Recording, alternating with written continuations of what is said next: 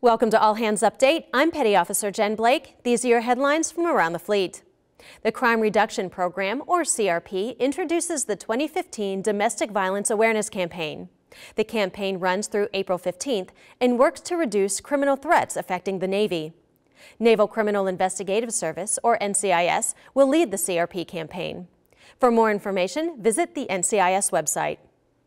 March 1st is the deadline to complete your command's Operations Report, or COR.